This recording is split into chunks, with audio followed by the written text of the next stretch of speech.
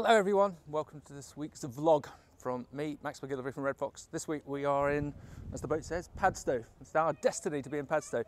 Amazing place to be, and we'll talk a little bit more about it because of Rick Stein and his involvement.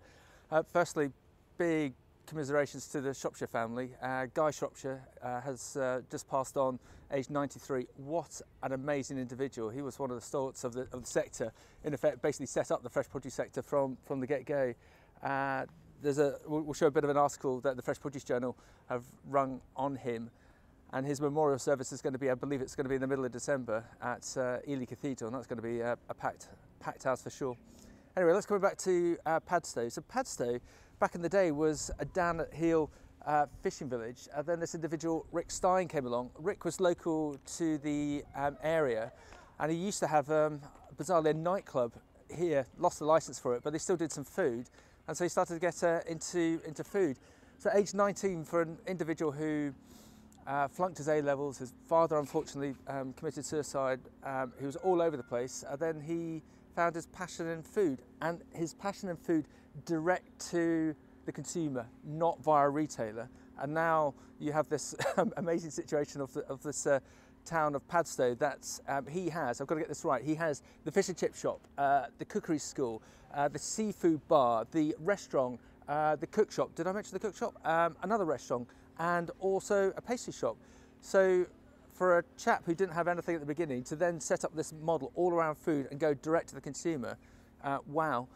And yesterday we went on a lovely boat cruise up the River Camel on the Jubilee Queen, and speaking to the owner of that boat, he was saying how it's fascinating with Padstow that they think it's great everything that Rick Stein has done. Cornwall itself has become so foodie central, that in Padstow there's this oddity during the summer that it's rammed during the day, then 3-4 o'clock it all goes quiet. And why is that? Because everyone's going home to get changed, ready for tea, in all the posh eateries here in the surrounding areas.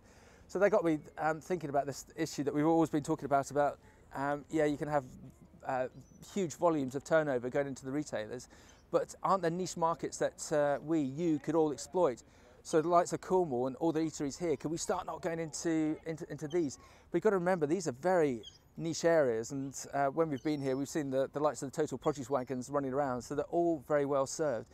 And although these are very good, potentially niche areas, you've always got to remember, what's an example?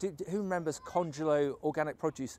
Carol, Rupert, come on, let's take a blast from the past. I remember working with them, and this must be 15 odd years ago, and they got so excited because they won an order with Harrods to supply them with organic apples. So it was like the new coming that, oh, well, great, we're associated with Harrods.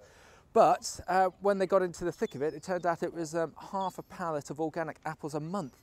And I just fear with the likes of Cornwall, although there's a big explosion in food, it's only a certain profile of people that are going to be eating here, and the rest of the 68 million people in the UK are still going to be getting the fresh produce from the conventional sources, and then we've still got the same issue about margin pressure. Okay, the other bit I want to highlight is we've got Brexit looming, and there's a lot of growers now concerned because of the seasonal labour issue, and there's a groundswell of opinion that the lobbyists, the trade associations, the government, the ministers, they don't want to talk about this in any great detail about immigration because it's not a vote winner, let's be honest.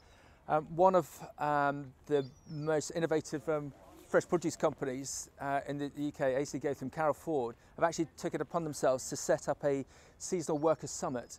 So this might be a little bit late in the day to get this message out, but Carol and her team are very keen, if you are a large-scale grower, a large-scale employer of labour, to attend Carol's Grower-led Seasonal Workers Summit. It's occurring on Wednesday the 7th of November at their offices down in Kent. I'll put all the links on here. It is for growers. As I state, they're not overly keen for trade organisations or lobbyists or consultants to attend. It's just for growers to have a round table, Chatham House type conversation, so that there's going to be some meaningful dialogue will come out of it, so that all of you growers have got perhaps a stronger voice together because you want to talk about the subject that a number of people don't want to talk about. So good on Carol for getting that set up. Details below as stated. Okay, before we go, best thing about Padstow, probably the fresh produce that we've seen. Let's see if we can do this. My very enthusiastic camera person. Right, you have a good week, and hopefully might see you at the Growers Workers Summit with Carol. Many thanks.